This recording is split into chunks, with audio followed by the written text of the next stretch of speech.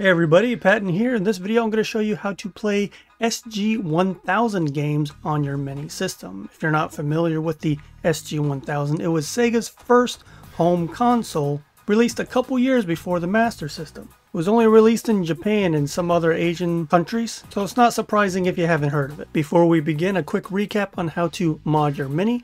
In Hakchi CE, you want to go to the Kernel tab and install Repair. It'll ask if you want to flash the custom kernel, click yes.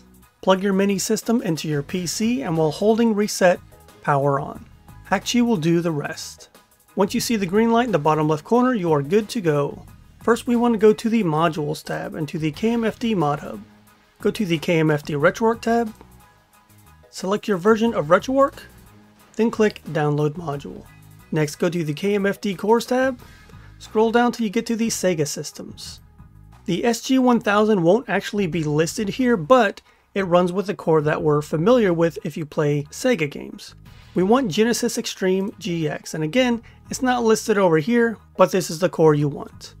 Once again, download module. Close out the Mod Hub, go back to your Modules tab, and install extra modules. Put a checkmark next to Genesis Extreme GX and RetroArch, then click OK at the bottom. Once everything's installed, you will get this Done message. To add your games, simply highlight and then drag them directly into Hakchi.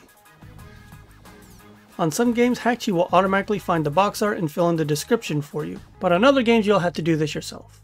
Although Hakchi fills in your command line automatically, this is not the correct command line. Let me show you how to fix that. Highlight both your games, and right click, go to Select Emulation Core. In the next window, highlight your games again, select Sega SG-1000, and then Genesis plus GX again. Click Apply, then Close. Once your command line is changed, the last step is to go to the Synchronize Selected Games with Mini button down at the bottom, or export to USB if you're using external storage. Remember, you can always go to the Rockin' the Classics Discord server or subreddit for help.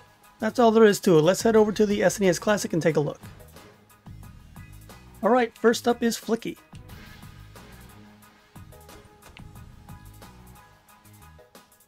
Looks like it started fine, and it's running really well.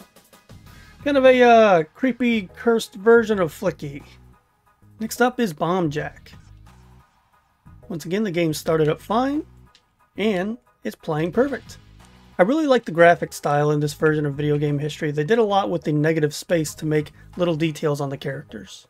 And that's all there is to it. Remember, you can go to the Rockin' the Classics Discord or subreddit to ask for help if you need it. And that's it for me. As always, thank you guys so much for watching, and I'll see you next time.